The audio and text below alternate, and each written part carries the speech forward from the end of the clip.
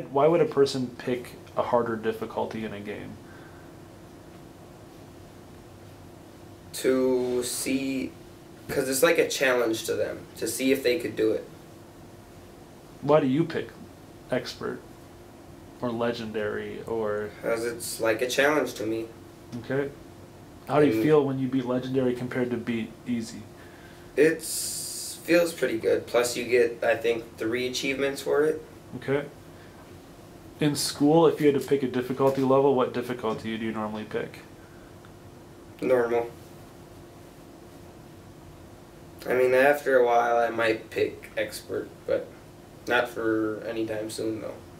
Do you get the same feeling at school if you beat something on expert, you pick something hard and you get through it? Sometimes. What happens most of the time when you pick something hard at school?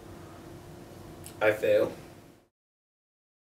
Game designers make a game appropriately difficult so that you motivate somebody but not make it too easy and not make it too hard. That is one of the things we had to discuss quite a bit.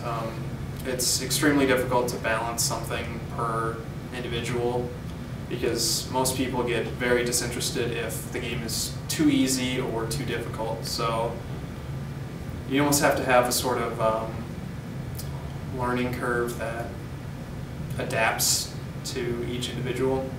Like Limbo, I know, it pretty much resets you, like if you fail a puzzle, it'll pretty much reset you right at the beginning of the puzzle. And it won't make you do like a whole mess of things all over again. But also some of the puzzles may be too difficult for some people and they might just lose motivation altogether on them. Well, one main difference is BioShock, everything's running straight through. Like things are getting harder, but you're running straight through it so you get better. Whereas if you're in an algebra class and you miss a day, you have no idea how to do it. You can't go back to it. If you're in BioShock, just reload your data, you can do it again. You can't do that. Like you run through an objective, you feel happy about it. You do it again and again and again before you know it, game over. School, you run through an assignment, you skip a few, you run through it again. Yeah. So when you fail in a game, why do you keep trying? For the satisfaction of it, I guess. And if you fail in school, why do you give up? That is an unanswerable question, I'm not sure. How does recovering from failure feel compared to succeeding when you expect to? I think succeeding when you expect to, like, it might be like your new favorite class or whatever, but like, it's not necessarily hard or like challenging.